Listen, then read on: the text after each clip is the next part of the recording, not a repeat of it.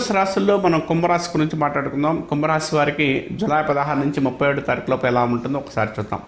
కుంభరాశి వారికి ద్వితీయంలో కుజుడు ఉండడం, తర్వాత ఈ రాశికి అనుకూలంగా ఉండే పీరియడ్ అయితే గురుడు సుక్షేత్రంలో ఉండడం వల్ల స్థిరాస్తులు అంటే ఏదో ఒక విధంగా ఆస్తులు కానీ, కుటుంబ సంబంధించిన ఆస్తులు కానీ, ఏదో గవర్నమెంట్ తరపు నుంచి వచ్చడం కానీ, ఏదైనా ఇలాంటి విషయాల్లో మాత్రం కుజుడు ఇక్కడ ఉండడం వల్ల, తర్వాత ఇక్కడ గురుడు ఉండడం వల్ల కొంత అనుకూలమైన ఫలితాలు ఉంటాయి. అంటే స్థిరాస్తులు, స్థిర ప్రయత్నాలు, ఏదో ఆస్తులు కానీ, ఏదన్నా కూడా స్థలాలు రావడం కానీ, స్థలాల విషయాలు ఇవ్వడం కానీ, ఏదో ఒక ప్రయత్నం పూర్వకంగా మీకు ఈ రాశి వారికి మెయిన్గా వచ్చే అవకాశాలు అయితే ఎక్కువగా ఉన్నాయి. ద్వితీయంలో కుజుడు ఉండడం వల్ల ఇది ఎక్కువ జరగడానికి అవకాశం కలిగి ఉంటారని చెప్పుకోవచ్చు.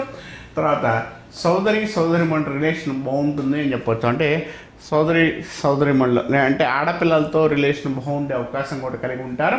ఈ రాశి వారు మెయిన్గా శుక్రుడు సుక్షేత్రంలో ఉన్నాడు కాబట్టి ఏదో ఒకటి తల్లి తరపునో లేకపోతే సోదరి స్థానం తరపున ఏదో హెల్ప్ఫుల్ ఉండే అవకాశం కలిగి ఉంటారు. అంటే హెల్ప్ చేసే అవకాశం కూడా ఈ రాశి వారికి ఎక్కువ ఉండే అవకాశం కలిగి ఉంటారు. మెయిన్ ఈ రాశి వారికి మాత్రం పంచమలో రవి, బుధ, రాహులు ఉన్నారు.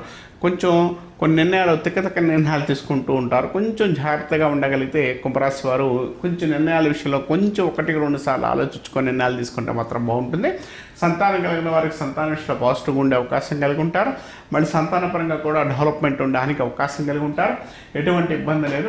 వివాహపరమైన విషయాల్లో మాత్రం వివాహపరంగా సక్సెస్ ఉండే అవకాశం ఉన్నాడు. సప్తమ స్థానాధిపతి రవిని బాగున్నాడు కాబట్టి సప్తమాధిపతి అనుకూలంగా, సప్తమాధిపతి బెటర్మెంట్ ఉన్నాడు కాబట్టి, సుక్షేత్రంలో ఉన్నాడు కాబట్టి కొంచెం అనుకూలంగా ఉండడానికి అవకాశం ఉంటుందని చెప్పుకోవచ్చు. తర్వాత ఈ రాశి వారికి బెటర్మెంట్ ఉండడానికి బుధుడు సుక్షేత్రంలో ఉండడం, సప్తమ స్థానం బుధుడు సుక్షేత్రంలో ఉండడం, తర్వాత రాహు కూడా కలిసి ఉండడం గల వివాహ ప్రయత్నాల్లో ఇప్పుడు దాకా కూడా మీకు పడని అడుగుని ముందుకు పడడానికి తీసుకెళ్ళడానికి అవకాశం కలిగి ఉంటారని చెప్పుకోవచ్చు. తర్వాత ఈ రాశి వారికి మెయిన్గా సంబంధించినంత వరకు కూడా హెల్త్ విషయంలో మాత్రం కొంచెం జాగ్రత్తగా ఉండాలి. అంటే కొంచెం ప్రాబ్లమ్స్ ఉండే అవకాశం కలిగి ఉంటారు కాబట్టి హెల్త్ విషయంలో కానీ, వృత్తి పరీక్షలో కానీ చిన్న డిస్టర్బెన్స్ ఎక్కువ ఉండే అవకాశం కలిగి ఉంటారు కాబట్టి కొంచెం జాగ్రత్తగా ఉండగలిగితే మంచిది.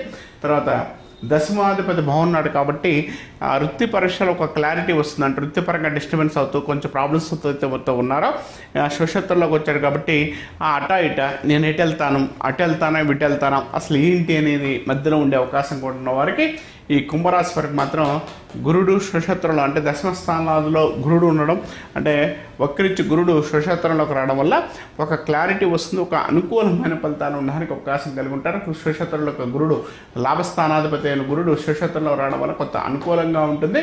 దశమాధిపతి కుజుడు ద్వితీయంలో ఉండడం వల్ల వృత్తి పరీక్షలో ఒక క్లారిటీతో వృత్తిపరంగా డెవలప్మెంట్ ఉండడానికి సక్సెస్ ఉండే అవకాశం కలిగి ఉంటారు. దైవ దర్శనాలు, దైవ సందేశాల్లో ప్రయత్నాల్లో మీకు అనుకూలంగా ఉండడానికి అవకాశం కలిగి ఉంటారు. సంతానానికి సంబంధించినంత వరకు కూడా ఇందాక చెప్పినట్టు డెవలప్మెంట్ ఉన్నా కూడా సంతాన విషయంలో మాత్రం, చదువు విషయంలో మాత్రం కొంచెం టెన్షన్ తీసుకోవాల్సి వస్తుంది. కానీ కుంభరాశి వారికి అన్ని విషయాల్లో చూసుకుంటే మాత్రం ఈసారి మాత్రం ఈ జూలై 16వ తారీఖు నుంచి మంచి బెటర్మెంట్, మంచి శుభకాలం అని చెప్పుకోవచ్చు. ఇలాంటి మరిన్ని సరికొత్త వీడియోల కోసం ఛానల్ ని సబ్స్క్రైబ్ చేయండి. అలాగే ఇక్కడ ఉండే ఈ గంట సింబల్ ని క్లిక్ చేయండి. మేము అప్డేట్ చేసే ప్రతి వీడియో నోటిఫికేషన్స్ మీకు వచ్చేస్తాయి.